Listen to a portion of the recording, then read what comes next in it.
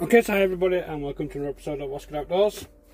This week's knot is going to be the miller's knot or the bag knot.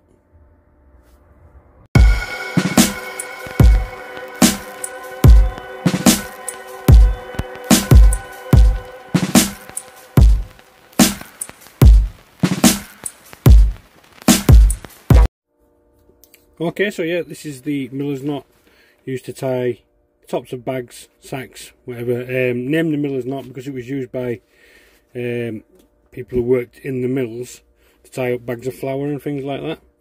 But obviously it comes in really handy to tie up loose items in a bag like this. But I'm not going to tie it on a bag today because it's quite difficult to see and film on camera, so I'm going to actually tie the knot on the pole. So I'll bring you back in a second.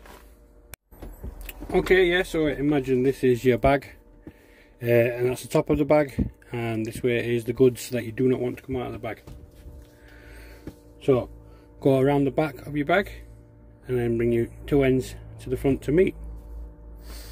Okay, then we're going to cross over like so, go over the bag and then round the back and then come back over the top of the dead end.